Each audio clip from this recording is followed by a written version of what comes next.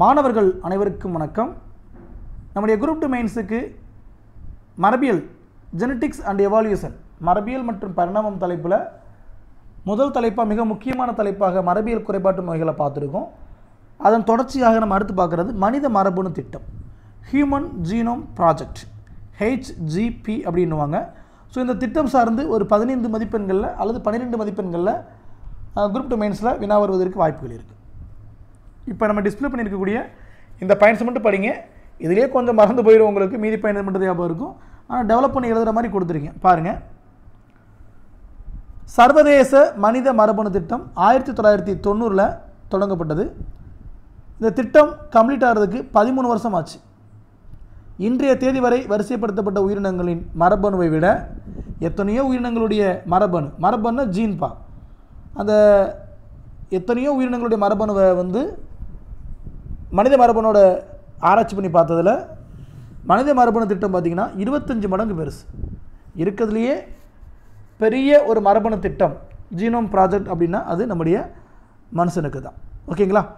முதலில் நிறைவு செய்யப்பட்ட முதுகெலும்பி மரபணு மனித மரபணு தான். இதுதான் முத கம்ப்ளீட் செய்யப்பட்டது. ஓகே, இந்த மனித மரபணுவில் ஜீனில் எத்தனை பேஸ் பேர் இருக்குது? பேஸ் பேர்னால் கார இணைகள். உங்களுக்கு பழைய குரூப் 2 ப்ரிலிம்ஸ் நடத்துகிறப்ப நம்முடைய டிஎன்ஏ ஸ்ட்ரக்சர் நடத்தியிருப்பேன், நினைவு இருக்குங்களா? இதில் பார்த்தீங்கன்னா நைட்ரஜன் கார இணைகள் ஒரு முழு சுற்றுக்கு 10 கார இணைகள் இருக்குன்னு பார்த்துருப்போம். அதாவது அடினைன், குவானைன், சைட்டோசின், தைமின் இதெல்லாம் பார்த்தோம் இல்லையா? பார்க்காதவங்க நான் ஒரு பழைய ரெஃபரன்ஸுக்கு அந்த வீடியோக்களை இன்றைக்கி குரூப்பில் கொடுக்க போகிறேன், பார்த்துக்குங்க. அது எல்லாமே நைட்ரஜன் காரங்கள். இதுதான் நைட்ரஜன் காரங்கள். அந்த மாதிரி எத்தனை நைட்ரஜன் கார இணைகள் இருக்குமா நம்முடைய ஹியூமன் ஜீனில் பார்த்தீங்கன்னா 3×10⁹ அப்படின்றாங்க. 3×10⁹. 10⁹ எண்ணி பார்க்க முடியாத அளவுக்கு கார இணைகளை கொண்டது நம்முடைய மனித மரபணு. த international human genome project was launched in the year 1990. It was mega project and took 13 years to complete. The human genome is about 25 times larger than the genome of any organism sequenced to date and is the first vertebrate genome to be completed. Human genome is said to have approximately 3×10⁹ base pair. ஓகேங்களா? இதுதான் ஒரு அறிமுகமாக எழுதிக்கிங்க. இந்த மனித மரபணு திட்டம் பற்றி கேட்டாங்கன்னா இதை எழுதினாலே 6 மார்க் கொடுத்துருவாங்க. ஆனால் அது கீழே மிக முக்கியமான சில பாயிண்ட்ஸ் இருக்குது. மனித மரபணு திட்டத்தின் இலக்குகள் கேட்பாங்க அல்லது வழிமுறைகள் கேட்பாங்க. The main goals of human genome project R as follows. என்னென்னு பாருங்கள், ரொம்ப எளிமையாக தான் இருக்கும். பாருங்கள், மனித டிஎன்ஏவில் உள்ள அனைத்து மரபணுக்களையும் கண்டறிதல். இதுதான் நம்முடைய டார்கெட். எல்லா மரபணுவையும் படிச்சிட்டோம் அப்படின்னா ஏறக்குறைய ஒரு மினி கடவுளாயிருவாங்க. சரிங்களா? ஓகே, ஏறத்தாழனா ஒரு 30,000 மரபணுக்களையாவது கண்டுபிடிக்கணும். Identify all the genes approximately 30,000 in human DNA. மனித டிஎன்ஏவை உருவாக்கிய 3 பில்லியன் வேதி கார இணைகளின் வரிசையை தீர்மானிக்கணுன்றாங்க. உள்ளே பார்த்துட்டு இருக்காங்க. அந்த நம்ம இப்போ வரைஞ்சி காமிச்சோம் பார்த்தீங்களா, அந்த உள்ளே இருக்கு இல்லையா நைட்ரஜன் கார இணைகள், அதன் உள்ளே இருக்கக்கூடிய கெமிக்கல் ஸ்ட்ரக்சர்ஸை அதை டீகோட் பண்ணி கரெக்டாக அந்த சீக்வன்ஸ் வரிசையை தீர்மானிக்கிறதுக்கு பேர் தான் பார்த்தீங்கன்னா இந்த பாயிண்ட். அதை ஒரு 3 பில்லியன் வேதி கார இணைகளினுடைய வரிசையை தீர்மானிக்கணும் அப்படின்றாங்க. So determine the sequence of the 3 billions chemical base pairs that makeup the human DNA. இன்னொன்று, அது ஆராய்ச்சி மட்டும் பண்ணுறது முக்கியம் இல்லை, அதை டேட்டா பேஸை ஏற்றணும். எப்படி உங்களுக்கு நான் பாடம் நடத்திக்கிட்டு அப்படியே ஒரு வாயில் சும்மா ஒரு ஆடியோவை கொடுத்துட்டு போனால் நல்லா இருக்குமா? இருக்காது. ஸோ இந்த மாதிரி வீடியோக்களை ரெக்கார்ட் பண்ணால் மட்டும்தான் அது நாளைக்கு நமக்கு டேட்டாவை பயன்படும். ஸோ அந்த மாதிரி இந்த தகவல்களை தரவுத்தரங்களில் சேமிக்கணும். To store this information in data base. இன்னொன்று, வெறும் டேட்டா மட்டும் இருந்தால் பார்த்தாது, அதை ஆய்வு செய்வதற்கு கருவி தேவை. இப்போ நான் என்ன தான் நான் வீடியோ கொடுத்தாலும் எல்லார்கிட்டையும் மொபைல் இருந்தால் தானே நீங்கள் கிளாஸ் பார்க்க முடியும். ஸோ அந்த மாதிரி improve tools for the data analysis. இது 4th பாயிண்ட். எல்லாம் ஈஸியாக தான் இருக்கும். ஹியூமன் ஜீனோம் ப்ராஜெக்ட்லாம் கேட்டால் நம்ம ரொம்ப கொடுத்து வச்சவங்க ஃபுல் மார்க்கே வாங்கிடலாம். இன்னொன்று, தொடர்புடைய தொழில்நுட்பங்களை தொழிற்சாலைகள் போன்ற பிற துறைகளுக்கு இடமாற்றுதல். Transfer related technologies to other sectors such as industries. So இந்த தொழில்நுட்பங்களை டெவலப் பண்ணுறதுக்காகவே தனித்தனி இண்டஸ்ட்ரீஸை உருவாக்கணும் அப்படின்றாங்க. இப்போ நம்ம மொபைல் அப்படி தானப்பா எத்தனையோ ஆப்புகளை உருவாக்கி தான் பயன்படுத்திகிட்டு இருக்கோம். ஏன் நீங்கள் பார்த்துட்டு இருக்கிறதே ஒரு ஆப்பு தான். சரிங்களா. நான் உங்களுக்கு டிஸ்பிளே பண்ணியிருக்கிறது இந்த பிடிஎஃப் உங்களுக்கு தெரியுது இல்லையா, இது ஒரு ஆப் தான். ஸோ அதனால் இந்த டெக்னாலஜியை டெவலப் பண்ணுறதுக்காக இது வந்து நான் மொபைலோட கம்பேர் பண்ணி சொல்லிகிட்டு இருக்கேன். இது வந்து ஜெனட்டிக்கோட ரிலேட் பண்ணுது. சரிங்களா. ஓகே, அடுத்தது இந்த திட்டத்தில் எழும் அறம், சட்டம் மற்றும் சமூக இடர்பாடுகளை தெரிவித்தல். ஸோ அந்த மாதிரி எடுக்கிறப்ப எந்த மாதிரி இந்த சமூகம், மனித சமூகம் எந்த மாதிரி நெகட்டிவான விஷயங்களை எதிர்கொள்ளுது, எவ்வளோ பாசிட்டிவான விஷயங்களை எதிர்கொள்ளுது, அந்த திட்டத்தை செயல்படுத்தலாமா கூடாதா, இந்த மாதிரி நிறையா ஃபீட்பேக்ஸை எதிர்பார்க்குறாங்க. ஓகேங்களா. இது எல்லாமே கோல்ஸ். சிறப்பியல்புகள்னு கேட்டாங்கன்னா நான் ஒரே இதில் நடத்திட்டேன்பா, தனிப்பட்ட முறையில் எழுதிக்கலாம். Saline features of the human genome project. இதை பாருங்கள், ரொம்ப இன்ட்ரெஸ்டிங்காக இருக்கும். மரபணு சராசரியாக 3000 காரமூலங்களை கொண்டிருக்கும். ஒரு ஜீனோம் பார்த்திங்கன்னா குறைஞ்சபட்சம் 3000 பேஸ் சோர்ஸில் இருக்கும். இருக்கிறதுலையே பெரிய ஜீன் எது, மரபணு எதுன்னு பார்த்தீங்கன்னா டிஸ்ட்ரோஃபின். அது பேர் என்னது, டிஸ்ட்ரோஃபின். பொதுவாக சராசரியாக 3000 காரமூலம், ஆனால் டிஸ்ட்ரோஃபினில் பார்த்தீங்கன்னா 2.4 மில்லியன் காரமூலங்கள், ஏறக்குறைய 24 லட்சம் காரமூலங்கள் இருக்குது. And average gene consist of 3000 base. The largest known human gene being dystrophin within 2.4 million bases. இன்னொன்று நம்முடைய இந்த ஜீன் இருக்குது பார்த்தீங்களா, இது நம்முடைய 24 குரோமோசோம்களில் பரவி இருக்குது. மொத்தம் 46 குரோமோசோமில் 24 குரோமோசோமில் நல்லா பரவி இருக்குது. 19வது குரோமோசோம் தான் பார்த்தீங்கன்னா அதிகமான டென்சிட்டி. அவள் தான் கொஞ்சம் பணக்காரன், கொஞ்சம் சுரப்பு இருக்க ஆள், செல்வம் இருக்கிற ஆள்னு வச்சுக்கோங்க. ஸோ 19வது குரோமோசோம் அதிக மரபணு அடர்வினை கொண்டது. So jeans R spread over 24 chromosomes. Jeans R spread over 24 chromosome. இது இந்த இடத்துல பார்த்தீங்கன்னா ஒரே லைன் 2 முறை ரிப்பீட் ஆகிருக்கு, அது கொஞ்சம் கட் பண்ணிக்கோங்க. த 13th and Y chromosome have the lowest genetic density. அதாவது 13வது குரோமோசோம் வந்து மிக குறைந்த அடர்த்தி, 19வது குரோமோசோம் அதிக அடர்த்தி. இது இங்கிலீஷில் அந்த பாயிண்ட் இல்லை, பார்த்துங்க. So 19th chromosome has the highest density, 13th chromosome have the lowest genetic density. இது ரெண்டு மட்டும் மைண்டில் வச்சுங்க. 19 பணக்காரன், 13 ஏழை அப்படி மைண்டில் வச்சுங்க. சரிங்களா. ஓகே, நம்முடைய மனித குரோமோசோம் அமைப்பில் மரபணுக்கள் ஒரே மாதிரி இருக்கான இல்லை, பல்வகைத்தன்மையோடு இருக்குது, அதாவது diversity. The chromosomal organisation of human jeans shows diversity. எல்லாமே அழகான பாயிண்ட்ஸுப்பா. இந்த டெக்னிக்கல் டேர்ம் மட்டும் தெரிஞ்சுட்டு எவ்வளோ வேணும் நம்மளால் எழுத முடியும்.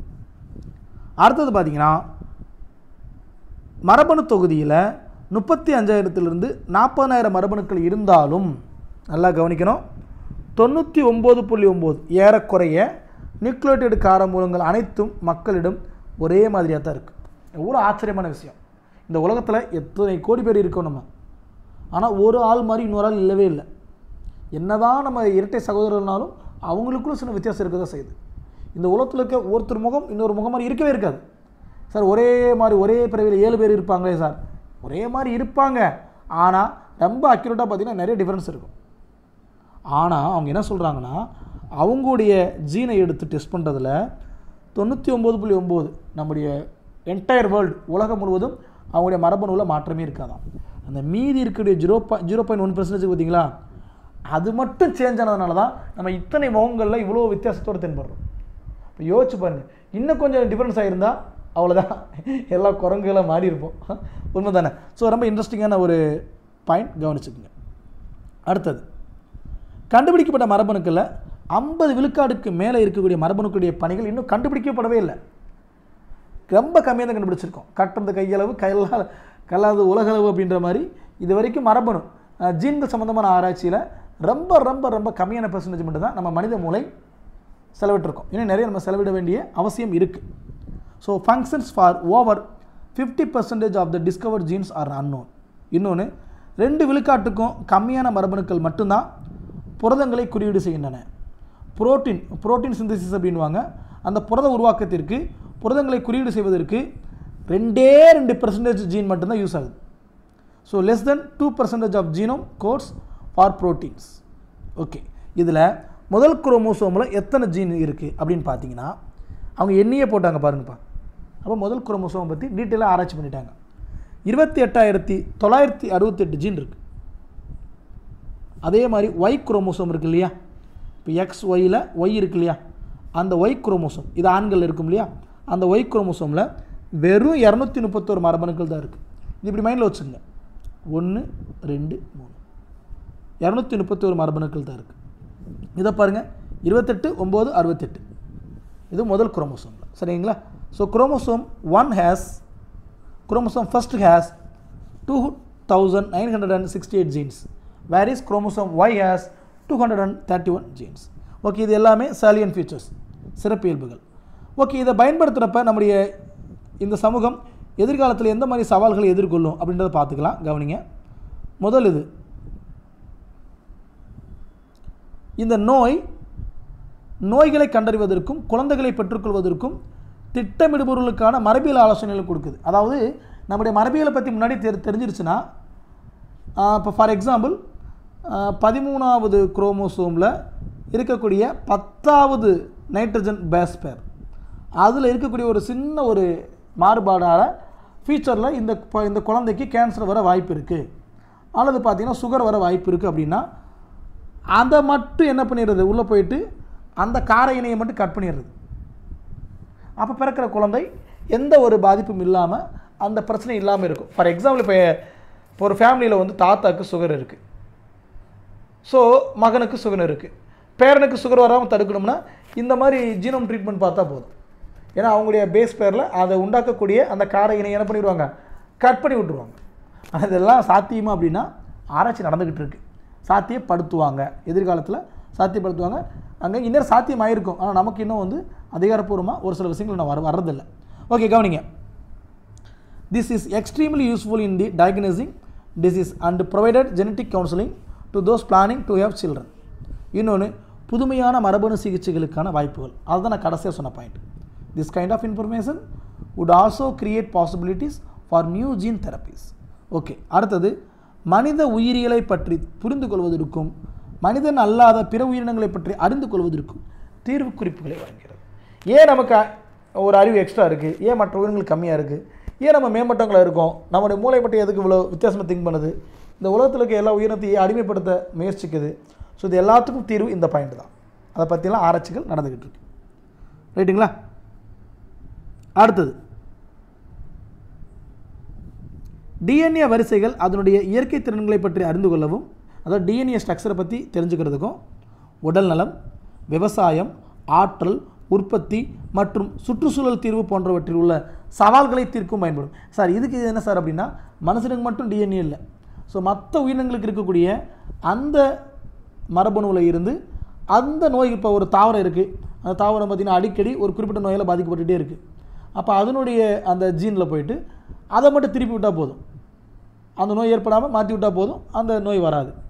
ஹைப்ரிட், ஆற்றல் உற்பத்தி, சுற்றுச்சூழல் தீர்வு, ஸோ எல்லாத்துக்கும் இந்த ஜெனட்டிக்ஸ் வந்து தீர்வு அமையும். சரிங்களா. பெரிய டிபார்ட்மெண்ட், ஃபியூச்சரில் மனித சமுதாயத்தையே ஆட்டி படிக்கப் போகின்ற, நிறைய புதுமைகளை படைக்கப் போகின்ற ஒரு டிபார்ட்மெண்ட். அதனால் இந்த மனித மரபணு திட்டத்தை பற்றி டீட்டெயிலாகவே எடுத்துட்டேன். அடுத்து நோய்களுக்கு ட்ரீட்மெண்ட் பார்க்காம அதுக்கு என்ன அடிப்படை காரணம் பார்த்து அதுக்கு ட்ரீட்மெண்ட் பார்க்குறது. முன்னெல்லாம் போனீங்கன்னா காய்ச்சல் அப்படின்னு என்ன பண்ணுவாங்க, ஏதாவது ஒரு ஊசி போட்டு விடுவாங்க. இப்போ அப்படி கிடையாது. பிளட் டெஸ்ட் எடுத்து அது ரத்த சோப்பனை பாதிச்சிருக்கா, வெள்ளை இனவை பாதிச்சிருக்கா, ரத்த தட்டுக்களை பாதிச்சிருக்கா, இல்லை வைரல் இன்ஃபெக்ஷன் இருக்கா, பாக்டீரியல் இன்ஃபெக்ஷன் இருக்கான்னு பார்த்துட்டு அதுக்கு தகுந்த மாதிரி ட்ரீட்மெண்ட் பார்க்குறாங்க இல்லையா. இதுவே இதன் பிரகாரம் தான், இந்த மரபணுடைய பிரகாரம் தான் அந்த ட்ரீட்மெண்ட் பார்த்துட்டு இருக்காங்க. இனி எதிர்வரும் காலங்களில் இதை காட்டிலும் அட்வான்ஸாக இருக்கும் அப்படின்றாங்க. A new era of the molecular medicines characterized by looking into the most fundamental causes of disease then treating the symptoms will be an important advantages. அடுத்தது மரபணு வரிசையாக்கம் எளிமையாக்கப்பட்டதை தொடர்ந்து சிலர் தகவல்களை சுய லாபத்திற்காக அல்லது அரசியல் ஆதாயத்திற்காக பயன்படுத்தக்கூடும். ஏன்னா யோசிச்சு பாருங்கள், இப்போ எல்ஐசி போட்டு வச்சுருக்காங்க. இப்போ அந்த எல்ஐசி போட்டவருக்கு தெரிஞ்சு போச்சு நம்ம வந்து இன்னும் 2 வருஷம் செத்து போயிடுவோம், தெரிஞ்சு போயிடுது. ஏன்னா அவர் இந்த மனித மரபணுவை பற்றி நல்லா படித்தவர். அப்போ என்ன பண்ணுவார், இருக்கிற அமௌண்ட்டெல்லாம் கொண்டு போய் அப்படி இன்சூரன்ஸில் போட்டார்னா இன்சூரன்ஸ் கம்பெனிக்கார துண்டு போட்டு தான் போகணும். அப்போ இந்த மாதிரி சுயலாபத்துக்காக என்ன பண்ண முடியும் அப்படின்னா திருட முடியும் அப்படின்றாங்க. அரசியலுக்காகவும் பயன்படுத்த முடியும். புரியுதுங்களா. இப்போ அடுத்து வந்து நம்ம முதல்வர் ஆக முடியாது, இன்னொருத்தன் தான் முதல்வர் ஆகணும். அப்போ எவன் சீக்கிரமாக செத்து போகணும், அவனை முதல்வர் ஆக்கிட்டு செத்ததுக்கப்புறம் வேறு வழியே இல்லாமல் இன்னொருத்தனை என்ன பண்ணிக்கலாம், அவன் முதலமைச்சராக மாறிக்கலாம். ஸோ இவ்வளோ விஷயங்கள், இவ்வளோ ப்ராப்ளம் வந்துடும்.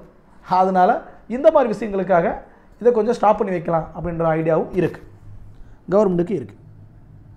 இந்த இன்சூரன்ஸ் கம்பெனி சம்மந்தமாக சொன்னதை அடுத்த பாயிண்டில் கொடுத்துருக்காங்க, பார்த்துங்க. காப்பீட்டு நிறுவனங்கள் தங்களுடைய எதிர்கால மருத்துவ செலவினங்களில் இருந்து காப்பாற்றிக்கொள்ள மரபிய கோளாறுகளுடைய மக்களுக்கு காப்பீடு வழங்குவதை மறுக்கலாம். அவங்க நமக்கு கொடுக்க மாட்டாங்க. இப்போயே பார்த்தீங்கன்னா ஒரு இன்சூரன்ஸ் போட சொன்னீங்கன்னா ஃபுல் பாடி செக் பண்ணிட்டு தான் இப்போ இன்சூரன்ஸ் கொடுக்குறாங்க. ஏன்னா சில பேர் இப்போ அட்வான்ஸாக தனக்கு எதாவது பாதிப்பு இருந்தால் உடனே இன்சூரன்ஸ் போட்டு குடும்பத்தை காப்பாற்றிடுறாங்க அப்படின்ட்டு அவங்க குடும்பத்தை நடுத்தரில் விட்டுறாங்க. அப்படின்றதுனால இந்த மாதிரி டெஸ்ட்லாம் எடுக்க வர்றாங்க. ரைட்டுங்களா? So insurance companies May refuse to insure peoples at genetic risk and this would save the companies the expense of the future medical bills incurred by less than perfect people. The last point is very important. நல்லா கவனிங்க. சரியான இனத்தை தோற்றுவிக்க வேண்டும் என்ற நோக்கத்தில் மனித கூட்டத்தில் உள்ள பலரிடம் இருந்து ஜீன்களை பெற்று இணைத்து இனவிருத்தி செய்ய தொடங்கி விடுவார்களோ என்ற அச்சம் உள்ளது. ஸோ இதுதான் மிகப்பெரிய ப்ராப்ளமாக பார்க்கப்படுது. ஏன்னா இப்போ ஒரு தாயிட்ட கேட்டு உங்களுடைய குழந்தை எப்படி இருக்குன்னா ஃபியூச்சரில் ஒரு பிரபலமான டாக்டர் ஆகணும் அப்படின்றாங்க. ஏதாவது ஒரு உதாரணத்துக்கு சொன்னால் ஏதாவது ஒருத்தர் சொல்லலாம். எதிர்காலத்தில் ஒரு சச்சின் டெண்டுல்கர் ஆகணும், எதிர்காலத்தில் பார்த்தீங்கன்னா ஒரு மிகப்பெரிய ஒரு மகேந்திர சிங் தோனி ஆகணும், டென்னிஸில் ஒரு பெரிய பிளேயர் ஆகணும், சரிங்களா? அதில் பெரிய ஒரு சயின்டிஸ்ட் ஆகணும், ஐசக் நியூட்டன் மாதிரி வரணும். ஸோ இப்படிலாம் ஆசைப்படுறவங்க என்ன பண்ணுவாங்கன்னா அவங்களுடைய ஜீனுடைய அந்த வரிசையை தெரிஞ்சுக்கிட்டு அதே மாதிரி தன்னுடைய ஜீன் வரிசையை மாற்றி அதே மாதிரி குழந்தைகளை ஈண்டெடுக்கக்கூடிய கட்டாயத்துக்கு வந்துட்டாங்க அப்படின்னா மிகப்பெரிய ஒரு சமுதாய சீர்கேடு ஏற்பட்டு விடலாம் அப்படின்ற ஒரு பயமும் இருக்குது. அதனால் இது மற்ற உயிரினங்களுக்கு அப்ளை பண்ணுறாங்க, மனித இனத்துக்கு கொஞ்சம் யோசிக்கிறாங்க. ரைட்டுங்களா? another fear is that attempts are being made to breed out certain genes of people from the human population in order to create a perfect race. Okay, மிக முக்கியமான கேள்விகளை இன்றைக்கி பார்த்துருக்கோம். மீதி கேள்விகளை நாளைக்கு பார்க்கலாம். தேங்க்யூ.